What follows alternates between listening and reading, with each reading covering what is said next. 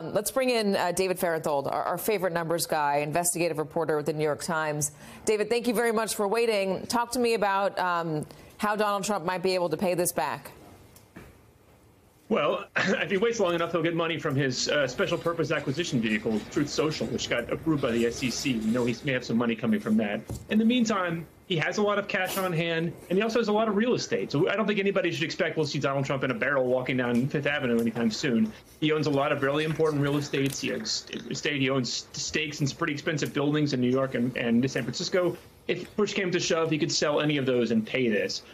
I think the bigger consequence for him will be that starts to shrink this empire, which was already shrinking, and sort of make you ask, what's the point of the Trump organization? Is it just to house Donald Trump and give him a place to have parties, or is it really a business?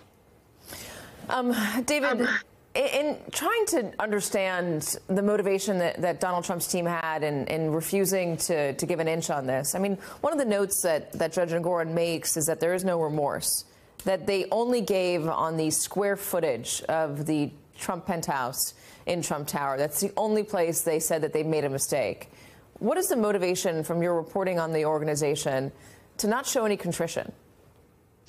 This is how they approach legal fights, and they have for decades. They never admit defeat. They never admit fault. They push they sort of wage war on the actual process of the judicial process.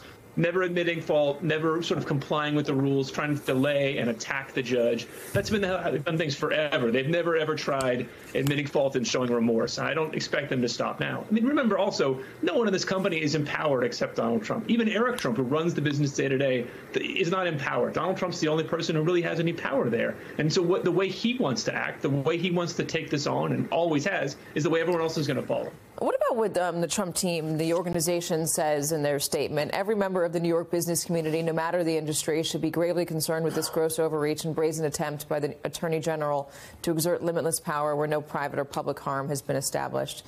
David, have you heard that from other businesses, other organizations who worry about this?